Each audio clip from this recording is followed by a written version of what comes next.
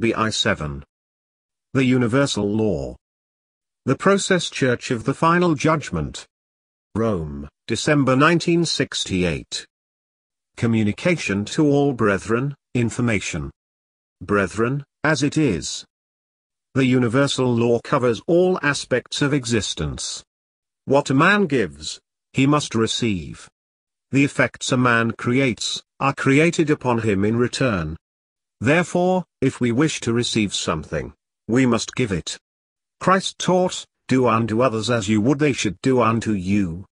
This is no empty moralizing, but the teaching of survival, based upon knowledge of the universal law. And if we do not wish to receive something, we should not give it. Ultimately, we give only to ourselves, but in order to do so, we must give to others. This is the eternal paradox. Only upon ourselves have we the power to create effects, by our own choice, but in order to do so, we must create effects upon others, by their choice. What is the answer to this riddle? We give, in order to receive. We give joy, in order to receive joy. Another receives the joy which we give, having himself given joy to someone else.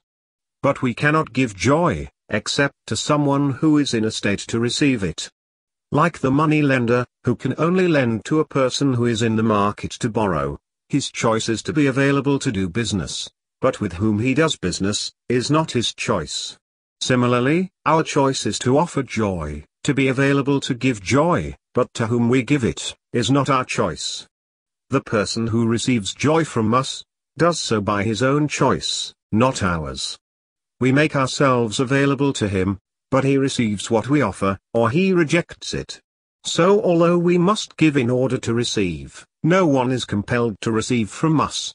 And if we have rejected what others have offered to us, our offers will be rejected in return, another instance of the universal law. But if we accept joy from another, someone will accept joy from us. Then, because we have given joy, we shall receive it. We shall be offered it, and we shall find ourselves able to accept it. The universal law creates a universal exchange, where giving and receiving are practiced with absolute precision. No one gives what he does not receive, or receives what he does not give. Who sheds man's blood, by man shall his blood be shed. Who lives by the sword, shall die by the sword. These are not justifications for capital punishment, they are plain statements of fact, stemming from the universal law. Man does not have to take it upon himself to implement the law, any more than he has to turn the earth upon its axis in order to create the cycle of days and nights. The law is a fact, not a regulation with which we are obliged to comply. We do not have to force nature to follow its own laws. It does so in its own way, in its own good time. And like nature, the universal law is a balance. Sometimes it will seem to be weighed too heavily upon one side. It will tilt, perhaps steeply. But always the pressures caused by the tilt, will ultimately bring it level once again. As man applies stress upon nature, trying to prevent it from following its own laws, so he also combats the inevitable balance of the universal law, trying to build up credit for himself, but thereby only falling deeper and deeper into debt. And in both cases, the imbalance is allowed to go only so far, before it is readjusted, often with drastic results. But whatever man might do, the law is inexorable. One man kills another. The first must eventually be killed in order to redress the balance, if not in one lifetime, then in another. His choice is to kill, in order to be killed himself. But it is the choice of the one he kills, that he should be the victims of the killing, perhaps the squaring of one of his own accounts, having himself killed someone else, or perhaps giving his life in order to receive it in return, according to the law. All beings are ultimately invulnerable, except to themselves and their Creator. We open ourselves to the power of destruction, by sending out destruction. A being who has not destroyed, cannot be destroyed, except by the choice of its Creator, however potentially destructive the elements around it might be. Its destruction is its own choice, even though it must use forces outside itself to effect it. Similarly, a being that gives no sustenance, can receive no sustenance, again, except from its creator, however well-intentioned and potentially giving the beings around it might be. A person cannot take for himself. If he tries, then what he takes will betray him, turn sour for him, give him no joy, or in some way negate itself for him. In order to receive, we must give. There is no other way. That is the law. If a man is sick, either in mind or body, then he requires the gift of healing. But he cannot give healing to himself directly. Whether or not he receives the gift, is his choice, but he can only receive it by giving a gift of equal kind and magnitude. The healer is healed by healing others, not by ministering to himself. If we desire sustenance, we must give sustenance. If we desire love, we must give love. If we desire help, we must give help. If we desire happiness, we must give happiness. If we desire knowledge, we must give knowledge. If we desire truth, we must give truth. If we give pain, we shall receive pain. If we give misery, we shall receive misery. If we give loss, we shall receive loss. If we anger, we shall be angered. If we reject, we shall be rejected. If we scorn, we shall be scorned. If we destroy, we shall be destroyed. If we hate, we shall be hated. If we deceive, we shall be deceived. If we disown, we shall be disowned. This is neither good nor evil, it is the law. And the law applies to substance, not to accidents. Repayment is exact, in substance, but not necessarily in accidents. If you give pain, you will receive pain, in order to redress the balance. But though the kind and the quantity of the pain which returns to you, will be an exact reflection of what you sent out, the means whereby it is given, and the outward manifestation of its giving, is likely to be different.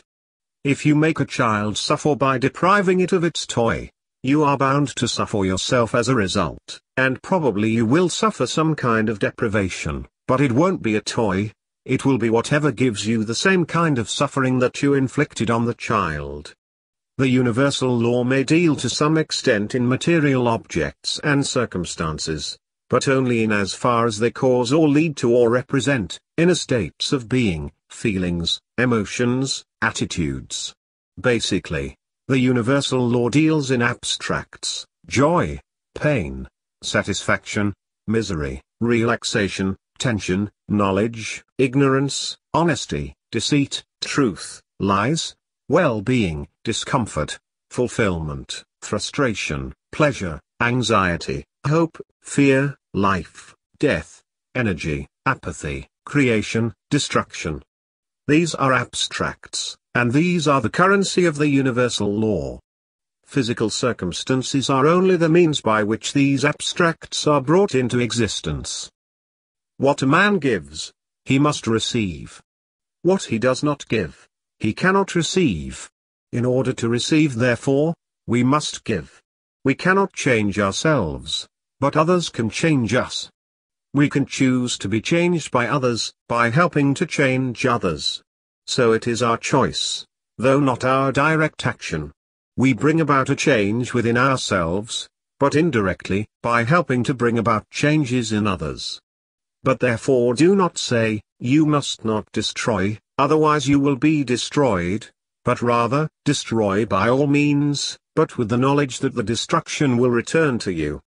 Neither say, you must give life, so that you will be given life, but rather, give life or not as you choose, but recognize that what you give, shall be returned to you in full measure. For nothing is evil, if it is for God, and nothing is good if it is for man estranged from God.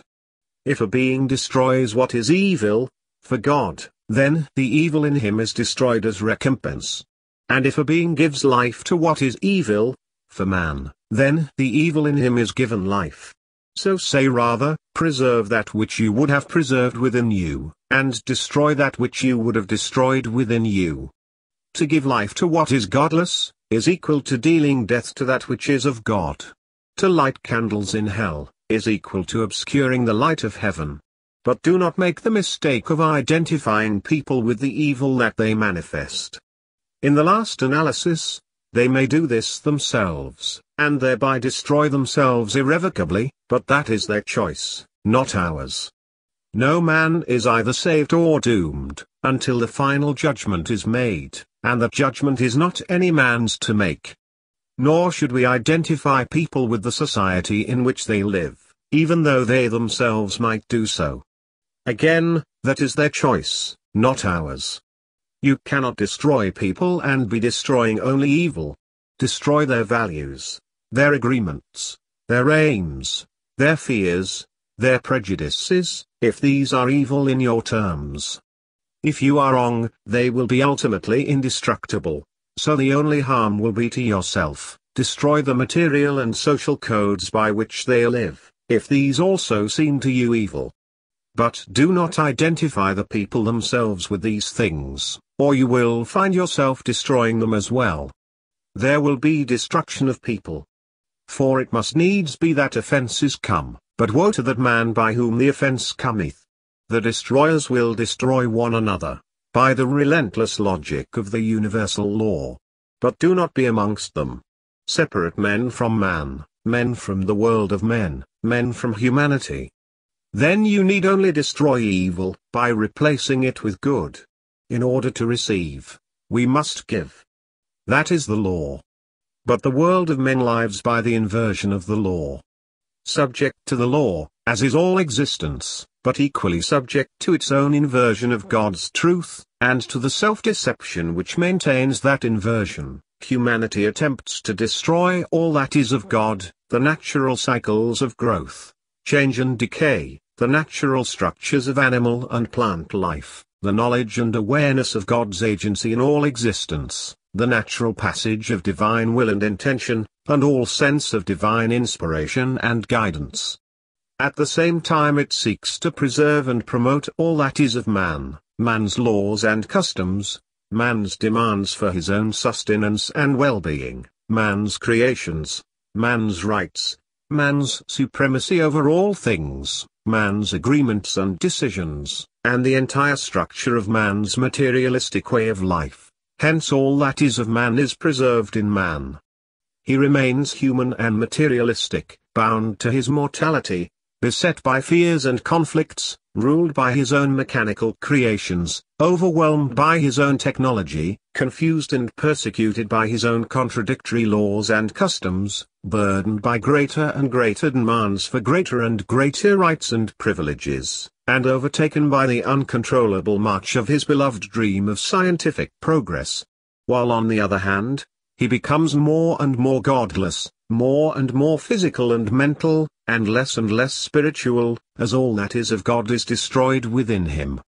Man becomes a grasping materialistic and intellectual machine. His human appetites, both physical and mental, increase, and agonize him with their incessant unfulfilled demands for satisfaction. And satisfaction recedes further and further away from him. His values are worldly. The scope of his knowledge and awareness is limited to the physical human world in which he lives. As he eliminates the presence of God from the world, so, in return, the presence of God is eliminated from his own state of being.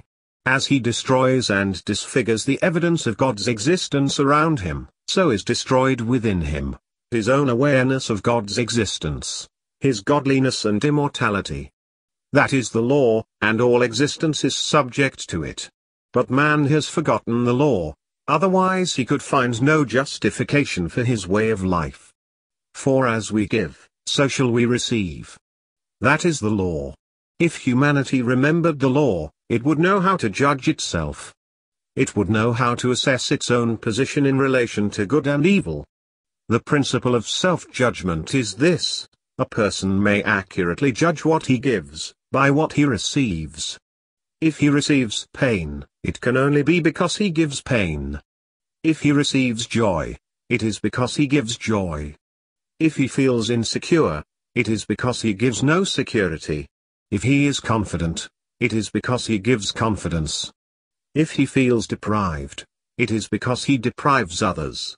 If he is cared for, it is because he cares for others. If he is ignored, it is because he ignores others. If he is stimulated, it is because he gives stimulation. If he is bored, it is because he is boring. If he is offended, it is because he offends.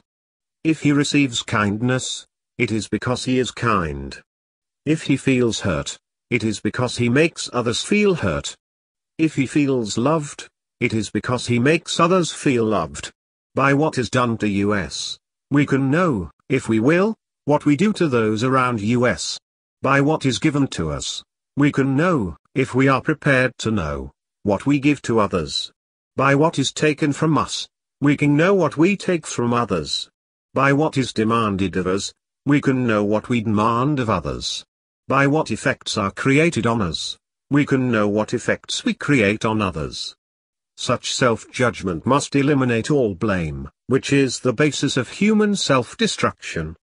If we blame, then others blame us, and still others blame them, and a downward spiral of blame and hostility begins. Because blame brings either the instinct to attack and destroy, or the instinct to alienate, to isolate.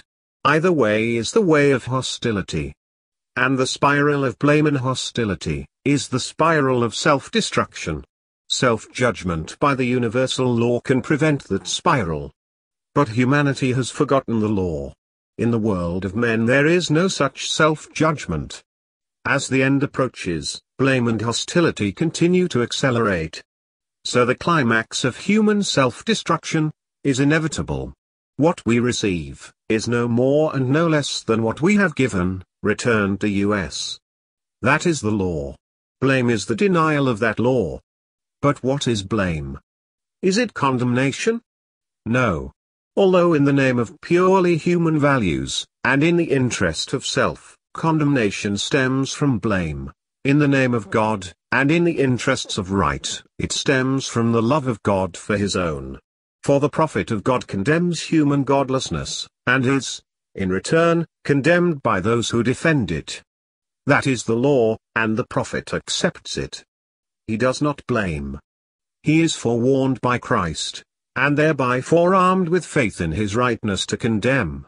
And his condemnation is spiritual, not physical, a warning only, because he holds no brief to judge people, nor to punish them, only to condemn the structure and the way of life by which they live.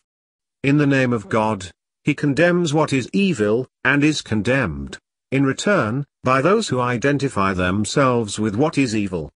That is the law, and he accepts it. He does not blame. So what is blame? It is the denial of the universal law. It is a state of mind which says, my suffering stems from you. It is your fault, or, that man's pain is caused by them.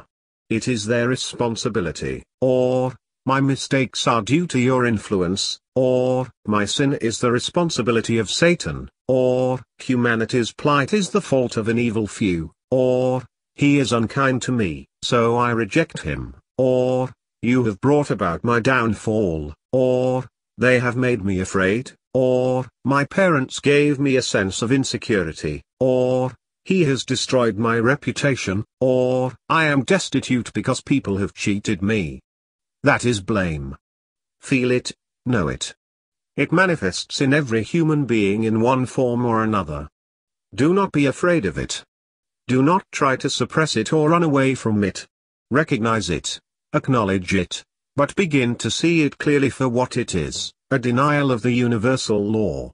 By what is done to us, we can know what we do to those around us. Evil belongs where it manifests. If it manifests in us, in the form of a negative reaction or emotion or attitude, then it belongs to us, because it originally came from us. To lay the blame for its existence on an element or force outside ourselves, achieves nothing, and usually promotes conflict and hostility. A man feels pain. That is significant, because it tells us where the evil manifests. A man gives pain, and later the same man receives pain, in return for what he has given. That too is significant, because it tells us where the evil belongs. A man feels pain because of what another man has done to him. That is not significant, because it tells us where the evil manifests, but implies that it belongs elsewhere. When we give something, or create a particular effect, which in our terms is bad, negative, evil, something we would not care to receive ourselves, that is known as sin, a wrongness, by our own judgment, which is why Christ can say with confidence, "Do unto others as you would they should do unto you." For if we follow this commandment, we can do no wrong, because wrong is only what we ourselves judge to be wrong. It is a deeply founded judgment, and we cannot dismiss it with superficial justifications. It is the voice of conscience within us, and cannot be overridden or erased by outward protests. But it is no less a part of ourselves. So if we only give what we wish to receive, we cannot sin, and if we only create the effects on others which we would be glad to have created on us again, we cannot sin. What we give we must receive in return. That is the law. If we do sin, if we give what we ourselves judge to be evil, then the account must be balanced. Sometimes it is balanced immediately, with the pain of guilt and remorse. Sometimes further expiation is required. Automatically, and often quite unconsciously, we draw evil onto ourselves, in order to effect such expiation, in order to pay off the debt which we have incurred.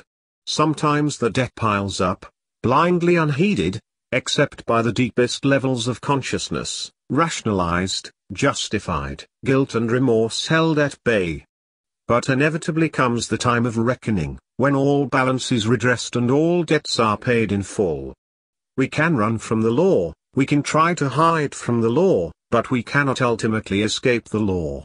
And such is the state of man, so deeply blinded is he to the law and its profound significance. And if a man is blind, it is because he has blinded others. If his sins are falsely justified, so that his debt increases day by day, it is because he has helped others to falsely justify their sins. If a man is in debt almost beyond the reach of salvation, it is because he has led others that deeply into debt. If he feels to be without hope or help or sustenance, it is because he has offered neither hope nor help nor sustenance to others. That is the law, and none but God can transcend it. What a man gives he must receive. A man who causes pain, and subsequently suffers pain to balance his account, if he then blames his pain on another, he is likely to follow the blame with hatred and recrimination, retaliation, and thereby yet more pain, inflicted on the one he blames. So that far from paying off his debt, he increases it, because the nature of the human game is such that he who blames is never satisfied. How could he be? So in his frustration, and in his unfulfilled desire for revenge, he inflicts more and more pain, and becomes trapped in the spiral of an increasing debt of suffering.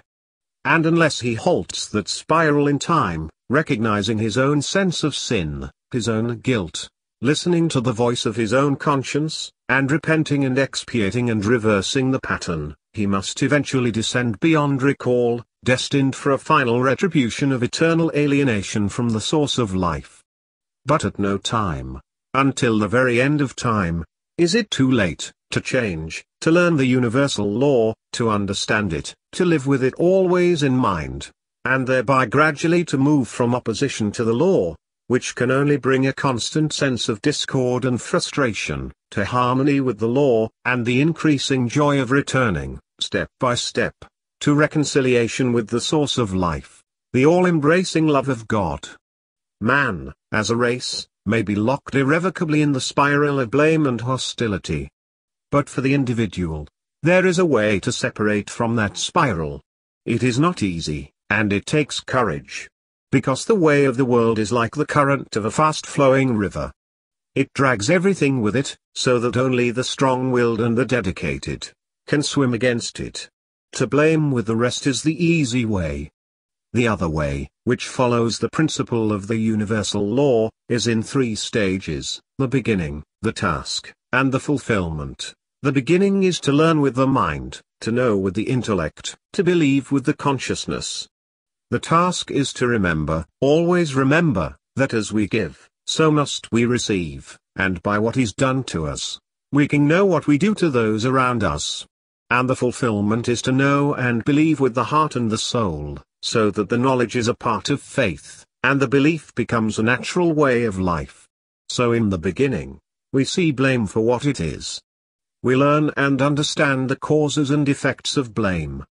Then our task is to go on seeing blame in ourselves and others, how it manifests, and what effects it creates.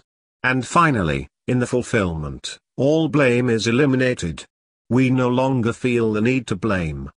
And therein lies the end of self-destruction, and the conquest of death.